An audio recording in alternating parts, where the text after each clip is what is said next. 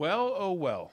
Haven't spoken to you guys in a while, and this is this is Risk On episode 241. It is November 14th. It's a Monday after our Risk On event back in New York, where we had Anthony Scaramucci on, and I could not believe, Jason, like what he was talking about FTX. And so I reached out to the person who I thought was the smartest person to talk to.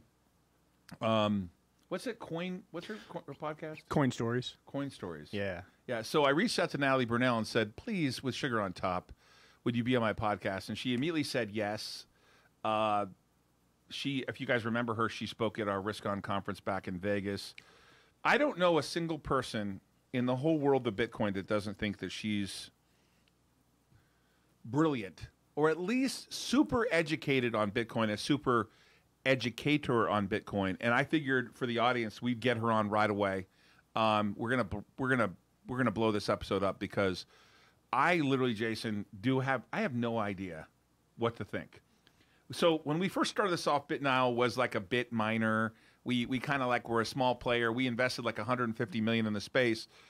And we had a lot of people in Bitcoin basically telling us to go, blank off a little bit.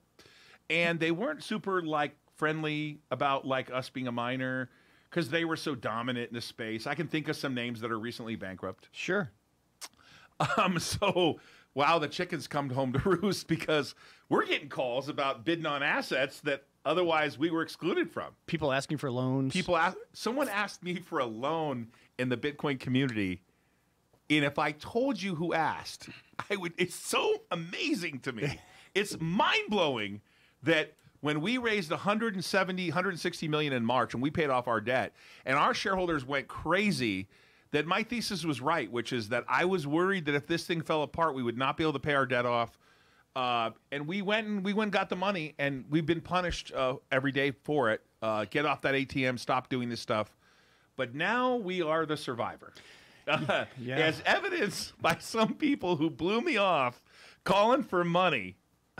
Someone who's never called me for money. Correct. Who has her own money, who travels around in Italy and is Bitcoin educator of the world. Natalie, what's up? How are you guys? Thanks so much for having me. What a crazy time to be alive, right? Yeah. So Natalie, like the first person I thought of to talk to was you. I thought to myself, what in the world? Joe, do you agree? Yeah. It popped up in your head, right? You're like, it did. Crypto Joe's on the show today. He's sitting in for Skyla, who's here in the studio. But we went right to Crypto Joe because this is a Bitcoin episode.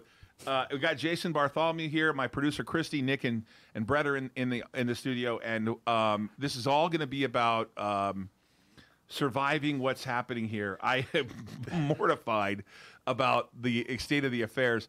So before I go to the Anthony Scaramucci sort of tie-in, I wanted to hear your thoughts about this FTX like tsunami, and then after we watch the Scaramucci thing, I want to come back to your state of affairs. Hold on, I gotta tell someone I'm live. Yeah, I definitely saw your episode with Maria talking about how a certain political party was donated to in the tens of millions of dollars. So I'd like to get some more feedback about that. But first, I want to go to like, when did you learn about the FTX debacle, and what is your the Natalie Brunell Bitcoin educator commentary? We're all going to shut up and listen. Well, thanks so much again for having me. I think I've been watching all the developments as they've been playing out on Twitter and beyond, just like everybody else. And, it is interesting that a lot of Bitcoiners have been sounding the alarm on exchanges like this one and the ones where you earn yield and there are these native tokens for a long time, and warning investors to pull their Bitcoin off of these exchanges because, many of them are offshore, they are unregulated, and you want to keep your Bitcoin safe. And so the whole ethos behind Bitcoin is really that idea of don't trust, verify. And it's finally a digital asset that has no issuer that you can take custody of. You can become your own bank, and Bitcoin that's not held on an exchange can't be confiscated. It's censorship resistant. And it's basically yours to keep so that you can keep your money into the future based on an open source protocol that has the math transparently laid out right there. It's an algorithm that's set in stone with a capped supply, decentralized around the world. And I trust that much more than I trust any of these crypto companies that have emerged in the space, especially in the last 2 years, fueled by the speculation of the money printing bonanza after the pandemic. And so people really need to be careful. And I think this whole situation makes crypto look really bad, but it actually makes Bitcoin look really good. And I'm not surprised to see that so many Bitcoin, more than 115,000 is the last report I saw, are being pulled off exchanges into self-custody. So that's really inspiring to see. Natalie, I think that you and I are probably more purist than anything, and I'll give you sort of the lay of the land of why I think this. So I've listened to, I can't say that I've listened to, like, you can never say everything, but I've listened to your educational tools. I've paid attention to your thought process, and it is probably the most aligned with my own. So that's why I'm such a Natalie Brunell fan. Thank and you. That is an understanding that Bitcoin in its purest form is fine. And when you wrap it with things that can make it toxic, it's not Bitcoin's fault, it's human beings' fault, right? So we initially went into this thinking we were going to lend on Bitcoin, we were going to borrow Bitcoin, we were going to do all these things. And as I spoke to you and Foss and others, I got, like, everyone else is putting this, and I hate to quote Charlie Munger, but this sort of rat poisoning around it, which wasn't rat poisoning until you add leverage to it. But I kind of agree with you that I think it makes Bitcoin actually stronger, because Bitcoin itself is not the problem. It's what people are doing with it that's the problem. Just like the US dollar wasn't the problem. It was that back in 2008, 2007, 2006, people were giving people mortgages with US dollars for 105% above the price of their real estate, and they were not putting any money down. So it's not the dollar's problem, and it's not Bitcoin's problem. So I've actually become more convinced that Bitcoin is the solution, not the problem. But is there now not a contagion? Like, the people are going to be like freaking out about this? Because I know at Earnity, the company we own part of, they hold your Bitcoin in trust for your name. So it's not on their balance sheet. They can't lend it out. They can't do anything with it. But how do we go forward from here? I like, you can't educate the world. There's 7 point something billion of them. And I think a lot of people see the headlines and got to think, well, we got a big problem here. Yeah, well, we are trying to educate the world.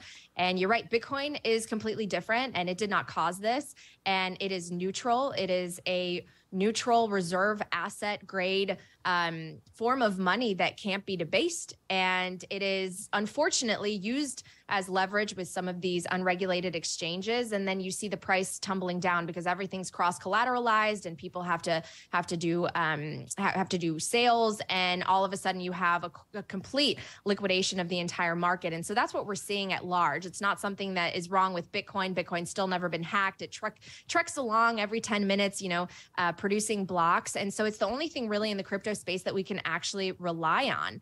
And I think, again, that this whole situation shines a spotlight on how valuable Bitcoin is and why it was invented. And when you introduce trust and credit and you have an exchange and someone who is, in my opinion, a bad actor who is deciding to create a token and then work with another subsidiary or a sister company to wash those tokens, prop up the price, use them as collateral to get dollars, and then use those dollars to do everything from paying off politicians to buying up other companies, when in reality, it's just customer funds that are getting lost in the wind. I mean, there's something really wrong with that. And there needs to be consequences. I mean, we rarely see in the world of finance at large consequences for action that defrauds people and steals their life savings. And that's to be said about big banks and what happened in 0809. And also to be said about central banks that continue to print money and allow us to go further and further into debt. This whole entire thing was precipitated by in my opinion, on a macro level, the tightening that happened after 2 years of money printing and speculation and excess. And so things started to drain out. The tide went back and you saw what was exposed. And unfortunately, a lot of companies had leverage. A lot of companies were based on quicksand. And now a lot of people, unfortunately, who are innocent, who are just trying to save for their futures and their families, are paying the price. They're losing their life savings. I'm not really worried about the Tom Brady's and, these hedge funds that make a bet, they can afford to lose a couple $100 million. But what about all the retail investors that are a part of this $8 billion hole that essentially FTX left because someone just decided to create a token, wash it through a sister company, and then pay off politicians in order to become, the billionaire on the cover of Forbes? It's just, this shouldn't happen. Wow. Could you actually add anything to that? I don't know if I could. Hey, I did an interview with Anthony Scaramucci right after he was down in the Bahamas. Literally, this guy's been all over the place. He sold 30% of his company to FTX, and he took them to see Saudi princes and people in Dubai. And Anthony's a very connected guy. I consider him a friend. And I feel very bad for his situation. But he's a man. He stood up for what happened. He's admitted where he was in the situation. And I would love to see I hope Natalie can see this. Let's roll the clip of Anthony Scaramucci with me at the Risk On conference back in New York just a few days ago. So I saw, and I think Deirdre talked about this today too, 22 different tweets from him today. And crazy. And I didn't see anyone covering what you're telling me. You flew down there, you saw his father, you saw Sam. We're all learning tonight that you were told he took customer money and short of Alameda. Mm-hmm. I mean, I just heard this like an hour and a half ago. I was like, I'm still like choking on it. Because, he talked about the assets were there, they were fine to cover it, and you're saying something that is so different from what he's talking to the public about. Oh, no, but you have to understand, since we got on stage, Todd was up here before me, I was in the green room, 2 material pieces of information came out. Number one, the effective SEC for the island of the Bahamas, the country, has frozen all the assets at FTX, number one. Number two, the general counsel for FTX US, who's a personal friend of mine, a former partner from Sullivan & Cromwell, a white shoe law firm, sent out a message to everybody that the US regulators have asked him to shut down the transaction activity at FTX US. And so they're depugging the website. The assets are being frozen. So I think the facts, as I've pieced them together, are fairly accurate. I mean, I would love to be wrong. I'm so blown away. Play this tape and say, boy, I got this completely wrong. But I do think that this is accurate. And I'm going to say this to you. His general counsel, another very smart, very talented young man, I took outside his office on Tuesday, and he made it very clear what happened. And he said to me, well, what should I do? I said, what you should do is you got to tell the truth. You got to tell the truth of exactly what happened.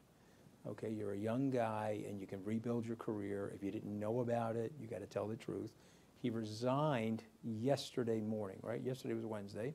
He resigned yesterday morning, and then he tipped off the DOJ and the SEC, and they're involved now in the investigation. So again, I hope I'm wrong. I don't wish anybody poorly, and we have a really good judicial process, and I want everybody to be innocent until proven guilty.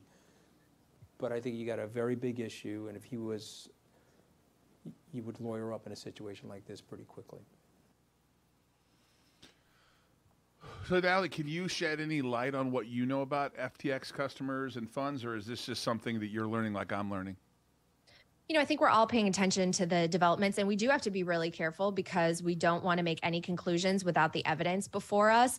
But the things that are surfacing right now are extremely concerning. And the fact that there are, executives from the company that are trying to flee a country, that's something that shouldn't be happening, especially if there was an honest management of customer money. And so I think that a lot of these questions will be answered in hopefully in the near future. But I think that this will not only give an impetus to regulators, policymakers, lawmakers in the U.S. to move more quickly on deciding what's going to happen with digital tokens when it comes to SEC and CFTC regulations.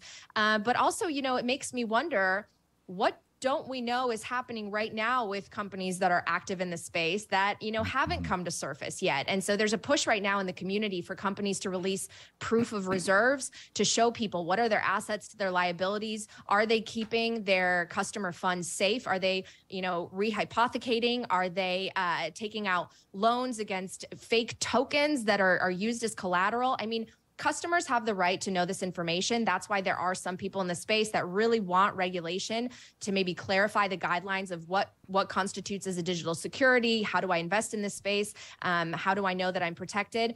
But again, you don't have to worry about this as much with Bitcoin, in the sense that it is a digital commodity, a form of digital property recognized by the SEC and by government leaders. And it is an open source, transparent protocol in which you finally, for the very first time, you have a digital asset that has no issuer, that you can self-custody, that is backed by computing power and energy. Whereas all these other crypto tokens they do have an issuer, and they're backed by essentially nothing. And that's what we saw with FTX. That's what we saw with FTT. And I really do feel bad for the painful lessons that are learned on the retail level. And I hope that people, take more caution when they're spending their money. I understand why they're doing it. I think all of us can relate, right? People are trying to earn yield. Everyone's chasing yield because our money is no good in the bank. So whether it's real estate or equities or now this crypto world, people are just trying to make sure their dollars preserve their value, because the government has destroyed the purchasing power of money. And so until we figure out a system of hard money again through Bitcoin, I think we're going to continue to have these problems. I don't know which one is next to fall. Joe, you had some questions for Natalie, and I know you were just in Natalie, you probably remember Crypto Joe. He runs our mining operations. He was just in Cancun with Bitmain, and I mean, you were there for a week while we were in New York. Yep. Can you tell us what the state of mind was down there during the middle of the crisis? I can tell you when it took the plummet. I mean, obviously there were a lot of big names there, and they some of them were walking around just shell shocked, right? But that's the same community that weathered the last fall. So a lot of them are, while shell shocked, are like, if we can just survive, it's going to go back up. I mean, the faith in the mining community is different than the faith, I think, of the normal person, right? We're in it to win it, or why are we in it at all? Versus, and here's the scary part, right? Where you have Ethereum going now proof of stake instead of proof of work. The impetus at these conferences are proof of work, right?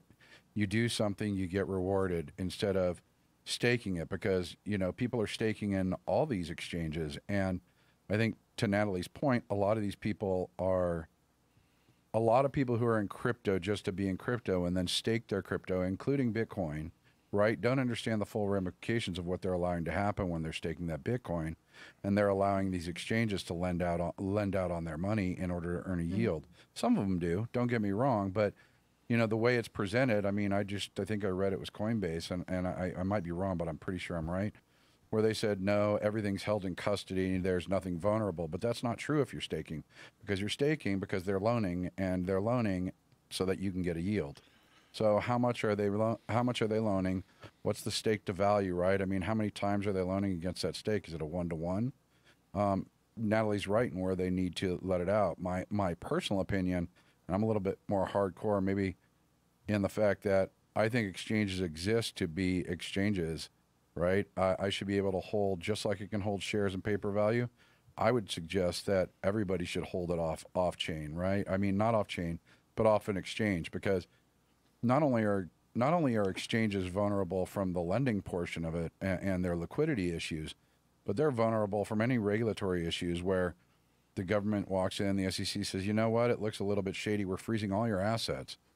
Well, they're freezing all the assets, and none of it's hold like we do, and like Earnity holds non-custodial trust accounts. These other the really big exchanges don't. Your money is their money, right? So if they get frozen up, locked up, go into bankruptcy, bye-bye. Natalie, what are your thoughts on this proof of work versus proof of stake? I've heard you I'm pretty sure I know them, but I wonder for the viewers, what are your thoughts on what Ethereum did? Yeah, I'm obviously very skeptical about proof of stake and its long-term viability. I mean, right now, a lot of the rules are still unclear. I mean, this was postponed for many years, and Vitalik himself cannot answer the question of how much Ethereum is in circulating supply right now. How much Ethereum will there be in 10 years? How about 50 years? We know exactly how much Bitcoin there's going to be because everything is very transparent. And right now, I think that they are building it and putting, pipes down without knowing if those pipes are going to be functioning 10 years from now. And so a lot of people have money staked that I don't think that they can access right now. There's been issues with the validations. And I think that they, moving off proof of work was probably a mistake, but it's not up to me to decide whether they are a security or not. And I warn people about investing in something that they are not sure what it's going to look like in 10 years. So for me, proof of stake is very concerning, and I don't agree with the narrative about the energy or anything like that. To me, it's just a bunch of mumbo jumbo by people who are invested and have a reason to want that protocol to succeed because of their own fiduciary investments. And so we'll see what happens. But so far, it doesn't give me any reason to be confident about the future of that blockchain. So to answer your question real quick, the initial lockup, I believe, is 6 months. And to some of the other points, I think the worst thing, Ethereum, in my opinion, is just a fungible token people can trade on the market. It's no longer a decentralized currency. I think three of the biggest houses, I want to say it's Coinbase, Binance, and I think it's Kraken or Gemini. Yeah. They own 65% of all the tokens. Right. You've just made Ethereum a centralized currency. It is no longer a decentralized currency. It's definitely moving. Yeah, it's moving more and more towards centralization. And I think at the end of the day, it's just reinventing the fiat wheel that has left so many people feeling that they're left behind and like they don't have access to a fair financial system based on value as opposed to who's close to making the rules and who's close to the monetary spigot. So that's my biggest concern about it. There are a lot of ideas in this space. There are a lot of entrepreneurs that are eager to innovate and build on top of this. But if the underlying infrastructure and pipes are not technically sound and ethically sound, then you're building on quicksand. And FTX was doing exactly that. So we don't even have enough information about what Ethereum in this proof of stake model is and what it will be to make, judgments. But so far, it doesn't give me any reason to think that it has the scalability, the decentralization, and the security of Bitcoin. Right. I just want to say, I'm not a conspiracy theorist. Never have been.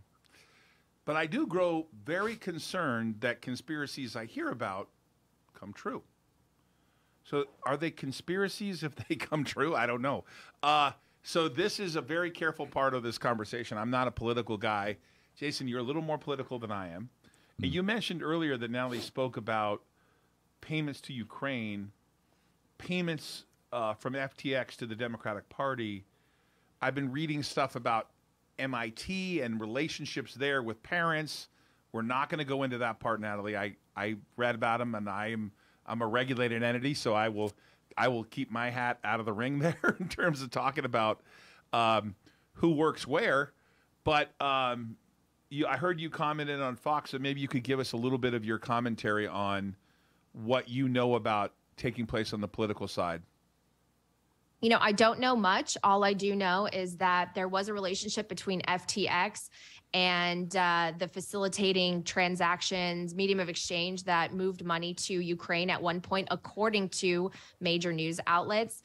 What happened in that exactly, I would love to find out as well. So I'm going to monitor that. But in general, what we do know for a fact is that SBF was a major donor to a political party. And it doesn't matter what side. It doesn't matter if it's blue or right. The fact that someone could basically use counterfeit money and use customer deposits to wash through and prop up this token, act like he's a billionaire when he's really full of fluff, and then go before Congress and try to lobby for, beneficial regulations for himself and his companies and act like the crypto space at large is something that he represents. It's just it takes a lot of gall to do that. And so I think that policymakers will hopefully also learn a lesson to be really careful who they're taking their money from and to vet them properly. Because like I said on the show, on Maria's show this morning, this was a failure on so many levels. It was a failure that the legacy financial system, that hedge funds, pension funds, celebrities attached themselves to this, that there was a Super Bowl ad basically telling people with Steph Curry as the face saying this is a safe place to invest your money.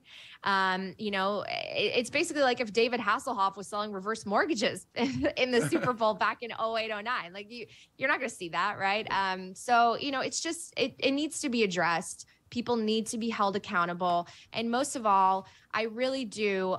I feel sorry for the people who thought that this is a way that they would be able to save a little bit of money or put something in a token that seemed cheap, because Bitcoin always seems so expensive to people. They don't understand you could buy just a fraction of it. And now they're sitting unable to withdraw their funds, wondering why they were defrauded and why no one gave them this information. But I do want to say the information is out there. People are time constrained with their jobs in the face of inflation and growing unemployment. But the information is out there from Bitcoiners who continue to sound the alarm saying, please don't trust offshore exchanges with unregulated tokens that may be securities, that may soon be deemed securities. Please take your Bitcoin off exchanges, self-custody, and know your risk. Because at the end of the day, it's sad if everyone loses money and the whole situation is just sad. It shouldn't have happened. It was avoidable.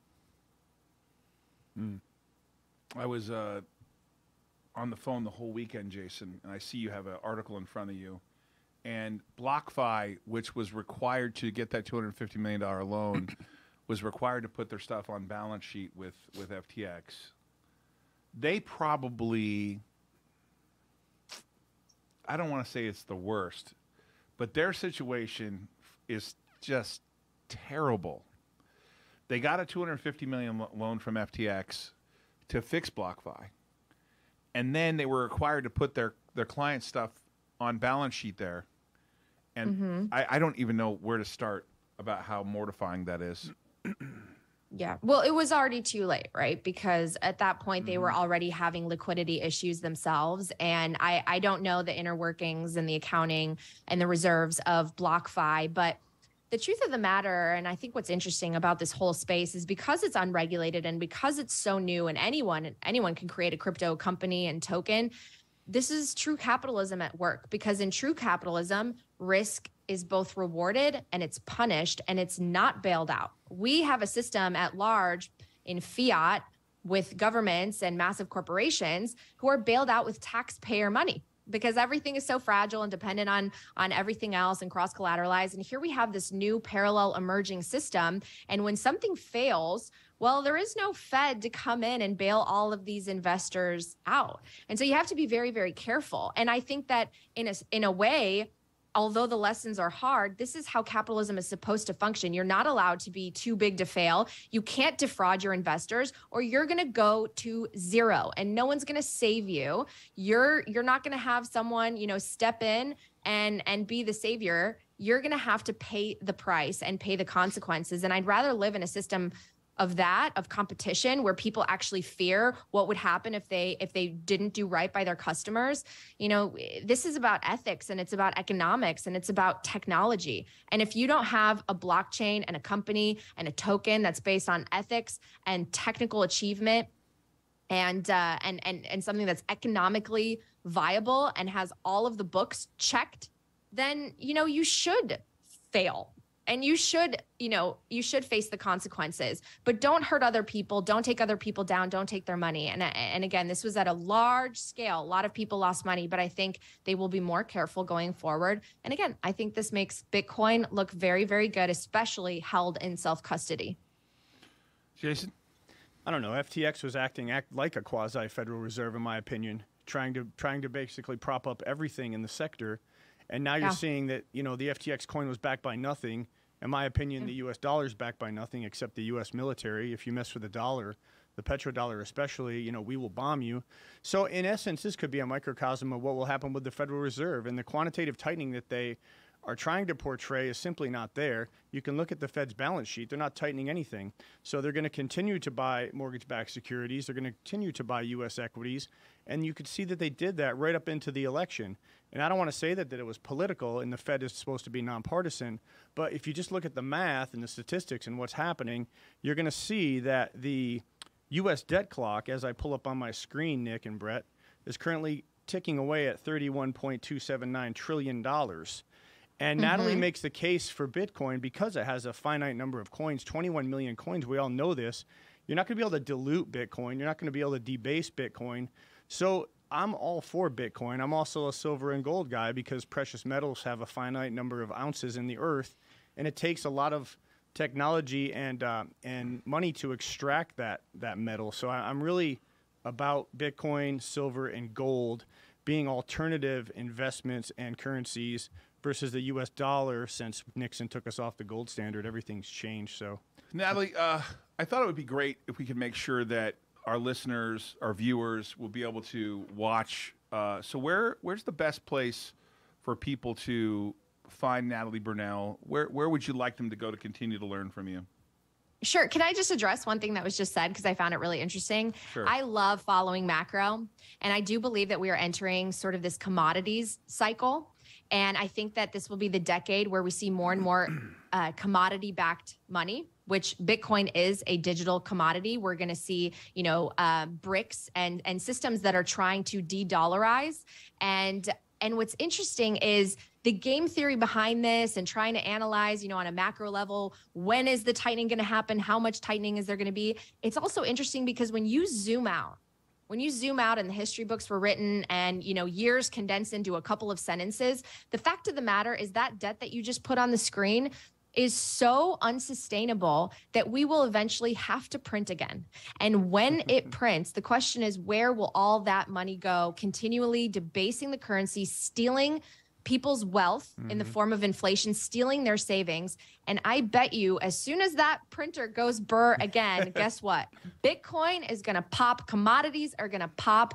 People are going to try to find a safe place to store their money. I'm sure precious metals might do a little bit well. I favor Bitcoin to them. But at the end of the day, we need to figure out a way to get off of this inflationary debt spiral. And Bitcoin is, I've been looking for a solution, and I try to poke holes in it all the time. The only solution that I have found that is technologically sound and ethically sound is Bitcoin. And if you want to hear more of my show, you can go to YouTube for Coin Stories and Hard Money Show. I'm also on Twitter at Nat Brunell, and I love talking about all of this because let's go to my Natalie. Let's go to my screen real quick so we can do this. Sure. So, okay, so there you see Natalie right there. Coin Stories, and you can go to Natalie Brunell. How do you find it here? Natalie Brunell, it's pretty easy to see. So I want you guys to see what this looks like, so you go subscribe to Natalie. And by the way, this isn't my computer. I already subscribed, so don't think I don't.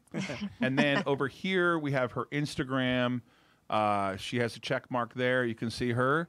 And by the way, and I apologize, Natalie, I'm 10 days short of your birthday. I didn't send you birthday wishes, so sorry. Thank you. Not very nice of me, but I was a little busy. Not that I have an excuse. Thanks so much. yeah, check out Natalie and Peter Schiff. The great dynamics there. Both make their cases. Natalie, I don't know why people in the community want to be either Bitcoin or silver, gold, precious metals. I mean, I just embrace both. But it's great to see the take from Peter and Natalie on both sides. I really like that. Let's go to my screen on her Twitter so you guys can get a hold of her Twitter. Can we put her Twitter up real quick? Okay, there's her Twitter. So, and obviously, Natalie is probably one of the more connected. Everyone I ever meet, anywhere in Bitcoin, no matter where I am in the world, in Dubai, in Japan, everywhere I go, they all know that Natalie was on the Risk On show. I mean, Natalie, you're like a superstar in Bitcoin. How do you think that happened? Well, I don't think, well, first of all, thank you. I don't see myself as that. And I love the fact that Bitcoin doesn't need superstars or CEOs or anything. I'm just trying to do my part and educate people on this broken system that we have that's probably hurt them financially more than they deserved. And, you know, I think I resonate with some people because my background in media allows me to crystallize and simplify messages, which I think is needed because this is very nuanced and complicated as far as a topic. But also I think people know that I'm genuine. I came to this country with my family when I was 5 years old. My parents never asked for a handout.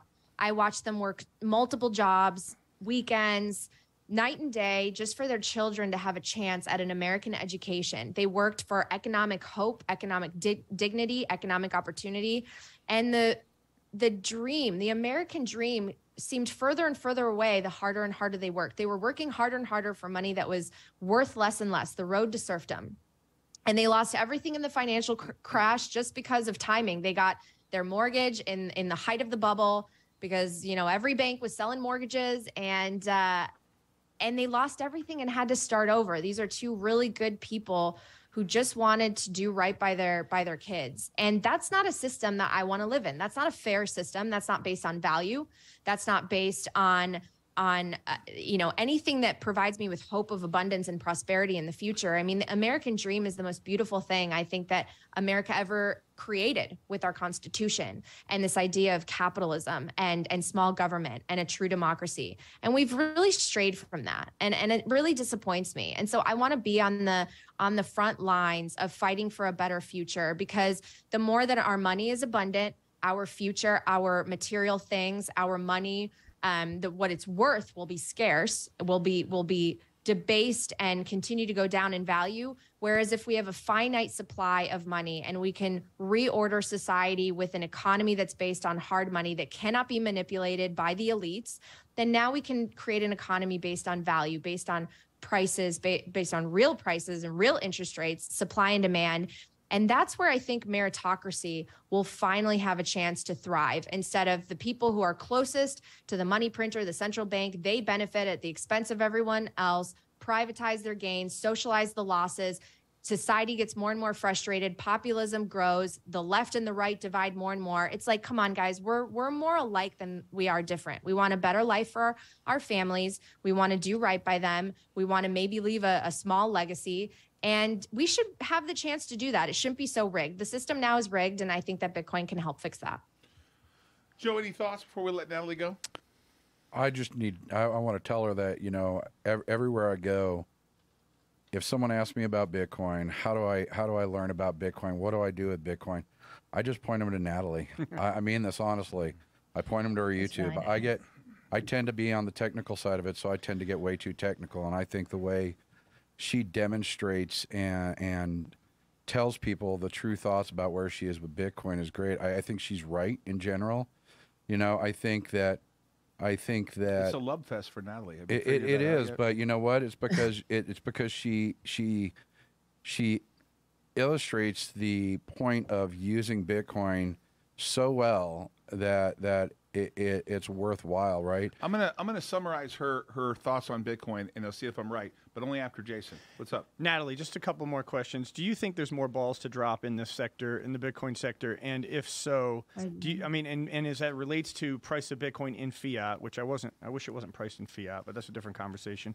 Where do you see any additional sore spots within the community? Do you see something tragic happen with another exchange? Do you see something happen with Gensler and Janet Yellen and a strict rule of law coming down with regulation on the space, especially Bitcoin? Let me get your thoughts on that. Thank you. Yeah, sure. I mean, I'm really bullish on regulation because I think at least with Gary Gensler at the SEC, he did an amazing lecture series where he demonstrated the fact that he really understands Bitcoin and why it's different, why it's separate from crypto. So, it's already been recognized. He feels comfortable calling it a digital commodity and digital property. There certainly could be improvements in terms of fair accounting rules so that more institutions could feel comfortable putting Bitcoin on their balance sheets.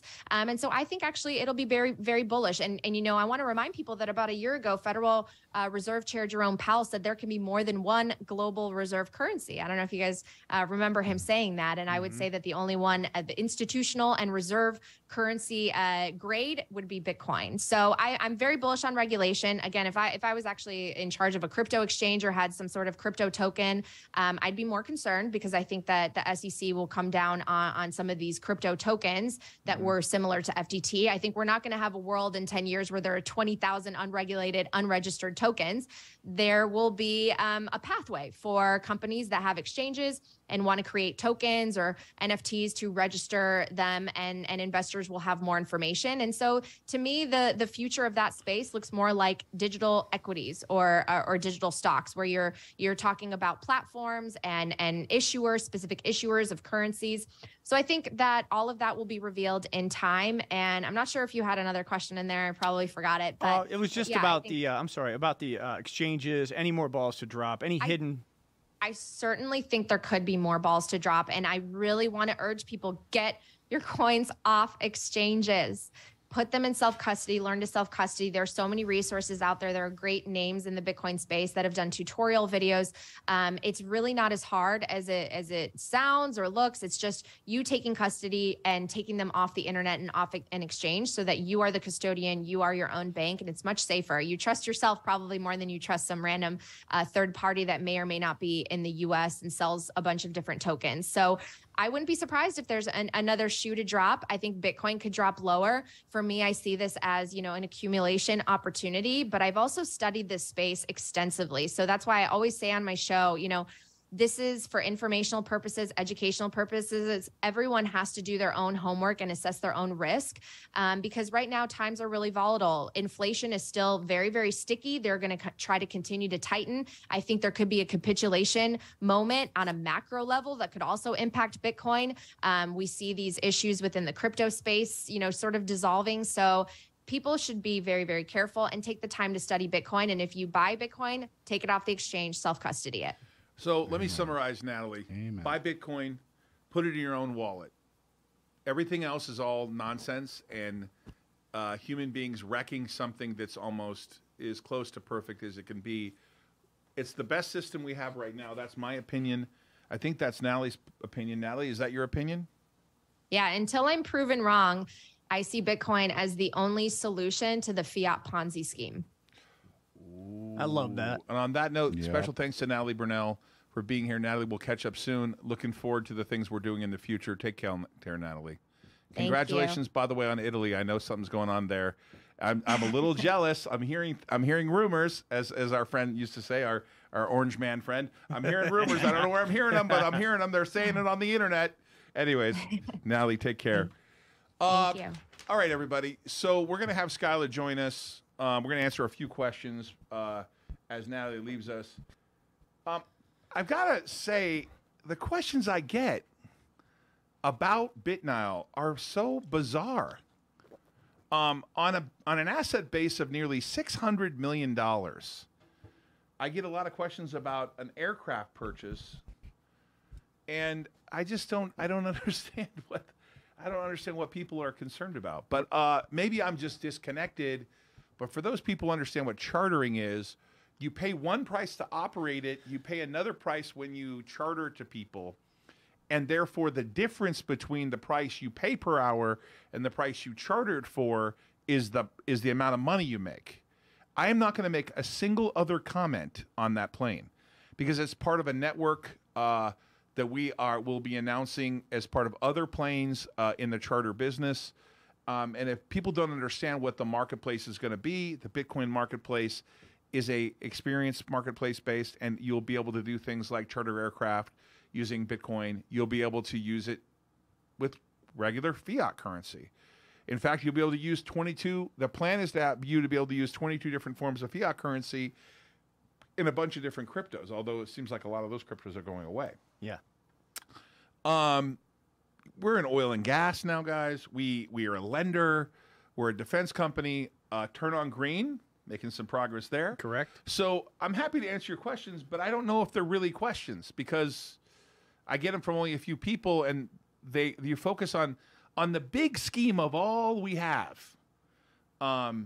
I get the strangest questions, but this is one of them. It says here, can you give a light REG on the jet purchase? Okay, it must be Reason. The annual revenue, lease, hourly rate. A G550 leases for between $7,000 and $9,000 an hour, and your operating costs are about $4,100 an hour. I have no other commentary other than that.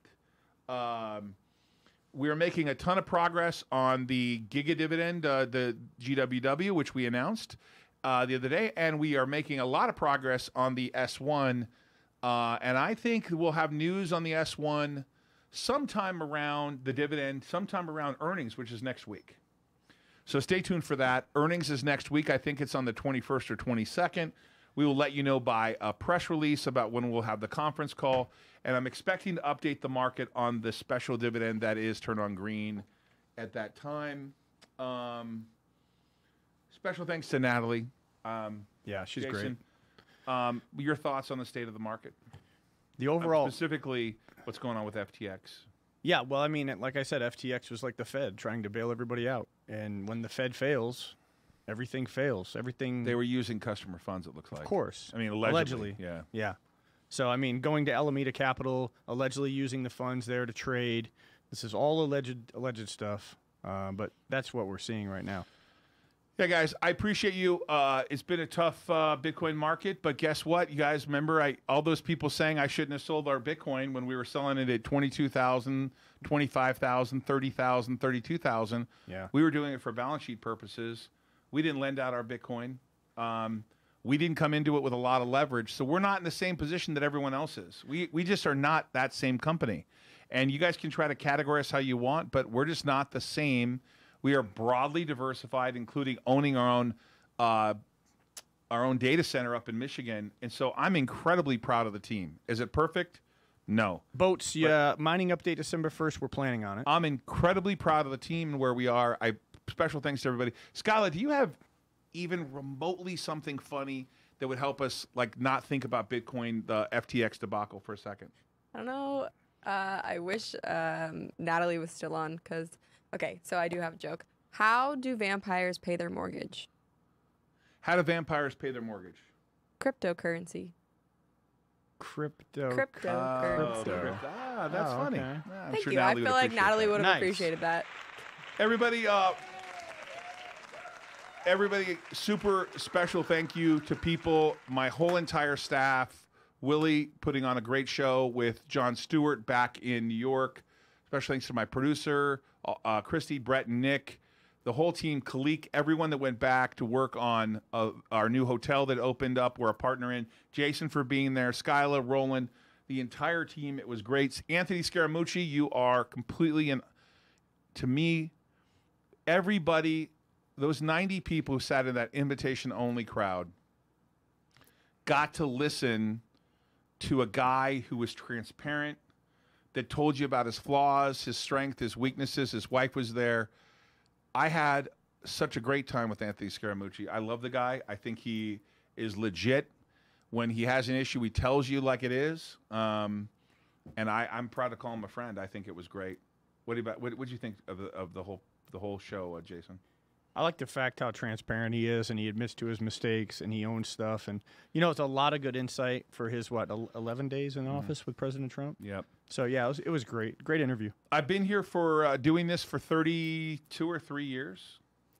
I've seen tons of scandals and problems, and we're more transparent now than ever before on the internet. You can go say whatever you want. You can make up whatever you want. I've been through this before. We'll get out of this again. I think Bitcoin's here to stay.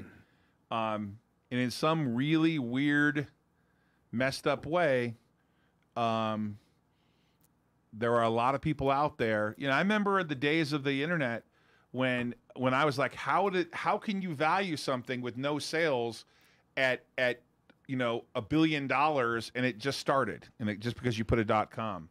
These manias happen all the time, but it doesn't mean the underlying fundamental technology, like the internet, like .com. I can give you a scenario: the Nifty 50 in the 70s, Motorola. All these scenarios where they get overdone. These boom bust cycles are healthy. I know that's hard for people to understand that. But But if it were me, I would stay the course and just relax. Listen to what Natalie says about protecting your Bitcoin. Yeah. If you're on an exchange which gives you, if you lose sleep at night, I would do what I could. I'm not gonna blow smoke up your butt about Earnity. It's my understanding that Bitcoin at Earnity is held in a trust in your name. It's not on their balance sheet. I'd look into that. I have money there at Earnity. I have money at Coinbase. And what I would encourage all of you to do is just to re-examine your relationships and understand if you were getting paid ridiculous rates of staking and why you were getting those paid on your crypto. I'd look to, I mean, it's probably a little too late to de-lever. Yeah. Anyways, special thanks to everyone that was at the show, all the people that attended, Phuket, Josh Caspi, all those people. Everyone, we'll see you again. Risk on, everybody. Take care.